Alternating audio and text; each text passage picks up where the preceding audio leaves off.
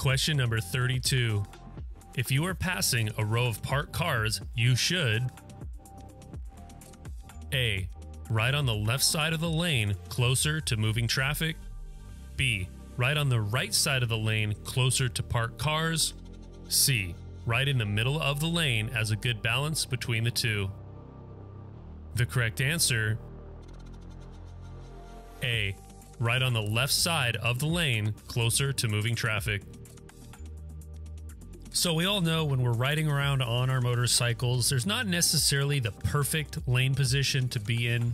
You're always going to be moving around based on traffic conditions, road conditions, potential hazards. But more often than not, anytime you have to ride by parked cars that are going to be on the right side of you, or really in general, you kind of want to move over away from them just in case they aren't paying attention and they pull out in front of you, or they swing their door open, or maybe even a pedestrian walks out into the street trying to get into their car. So if you're riding by a bunch of parked cars, try to just move over a little bit away from them if it's safe to do so. Being on a motorcycle, we don't need much room to get around certain hazards, but parked cars can be a potential hazard, so this is something to keep in mind.